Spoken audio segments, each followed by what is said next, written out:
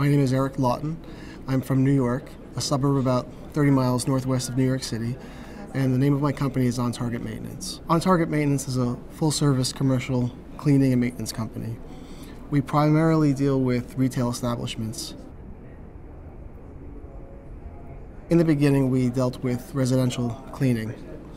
Then we went to small offices, but you were still dealing with the type of consumer that you'd be dealing with in a private home. We were getting a lot of complaints, to be honest with you. There was, when you take an agreement to clean an office, everything is your responsibility. The dusting of the ledges, the radiators, the blinds. We decided to take a step back and specialize in a few items. This way, anything else they wanted to do, we would do it, but it would be extra. So instead of a complaint, there would be a place for us to make money.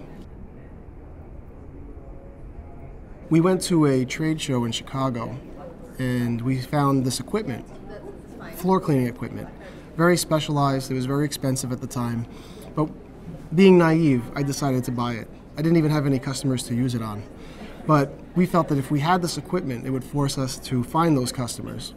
And that's really what happened. We got the equipment first and then found the customers to use it on later, and little by little we exchanged our clientele. When we started On Target Maintenance, there was nobody willing to lend any money. Everybody wanted to put up your home for collateral. American Express was really the only place that helped us with our cash flow. And we were issued American Express cards, and we were able to defer payments only for 30 days, but it's what was needed.